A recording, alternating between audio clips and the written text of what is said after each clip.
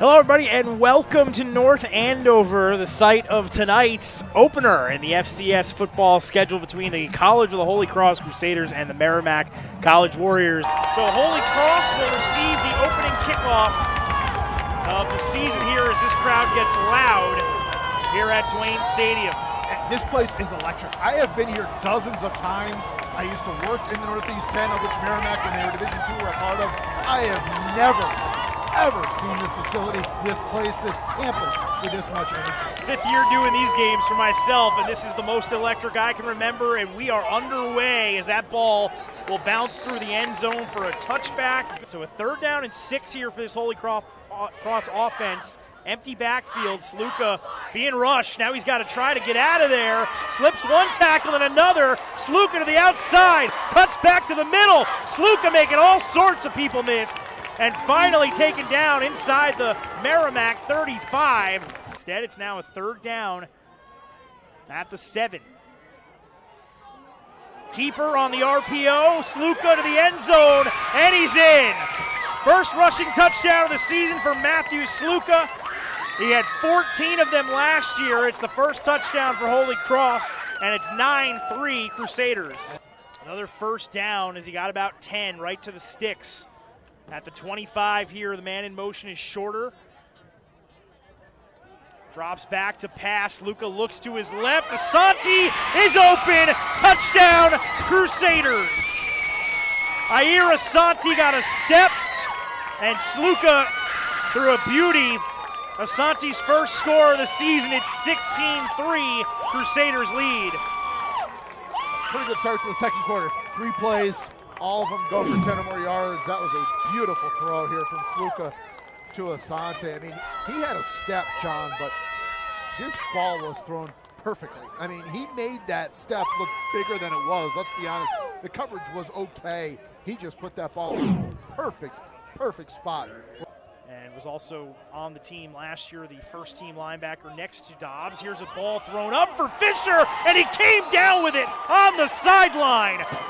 Hayden Fisher, the sophomore, 6'1", throw it up to him, and what a play. That gets this crowd back into it, and what a conversion for this Warriors offense. Great catch. First of all, he locates the ball, and then the ability to make that over-the-shoulder grab, that was remarkable. Got to figure if this ball doesn't get to the end zone, Merrimack will probably use their last time out and at least consider going for it. But ooh, I think they'll kick. Here's Zergiotis up the middle into the end zone. It's caught. Touchdown, Pat Conroy. Merrimack with an answer. Big-time TD, big-time throw from Zergiotis. Careful, this is where Holy Cross might come after it. Snap. Gets there. The punt is blocked, and it goes through the back of the end zone for a safety. So 2 points for Holy Cross. All things considered, it could have been worse if they had fallen on it for a touchdown. But now Crusaders get the 2 points, and they'll get the ball back after the safety on the blocked punt. 15-yard penalty sets up Crusaders at the Warriors' 30. Sluka down the middle. It's intercepted. Picked off by Roseman, and he'll go down. So Gary Roseman had the holding, just a play ago, and then comes up with a big pick. Liam Davis's field goal make was recorded from 32, so they're going to have to get a good amount of yardage to get there. McCusker got his, he threw, it's up in the air, and it's intercepted. It's picked off in the secondary after McCusker got hit as he threw it. Walter Reynolds comes down with the interception, and Holy Cross comes away with the turnover. He has been the running back most often used. They fake it to him this time. Zergiotis looking for the home run ball, the end zone. It's Conroy, and he came down. That's a touchback. It's a touchback. It was intercepted. Conroy went up for it, and Holy Cross came down with it. Wow. It was Hunter Burns who went up on the jump ball. And wow, he came down with it. Big time pick from the strong safety senior from Milford, Connecticut there. Take a look at this once again. I thought Conroy had this originally. So did I. He took it away from him. Oh, man. Conroy had it. He took it away from him. You know, they're on their way, barring, you know, a strange ending here, but there's got to be a happy medium. Yeah, I think, you know, the amount of personal foul penalties we've seen tonight has been atypical.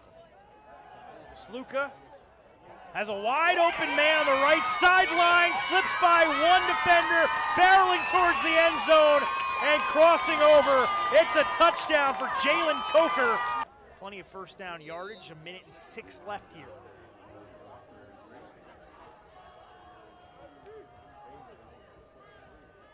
Again, rolling to his right, pumps. Now looking for Carter, who's all alone, over the top. That's a positive to end on. Zergiotis to Carter. A touchdown toss from 11 to 2. And as you said, Merrimack back here next weekend. Next Friday night, another Friday Night Lights game as they welcome Division II Assumption to town, the former stomping grounds of Holy Cross head coach Bob Chesney. For our entire crew here at Duane Stadium, my broadcast partner Jacob Van Ryn, our entire crew, I'm John Avino saying so long from Duane Stadium. The final score, once again, 31-17 Crusaders over the Warriors. This has been a presentation of NCAA FCS football on NEC Front Row.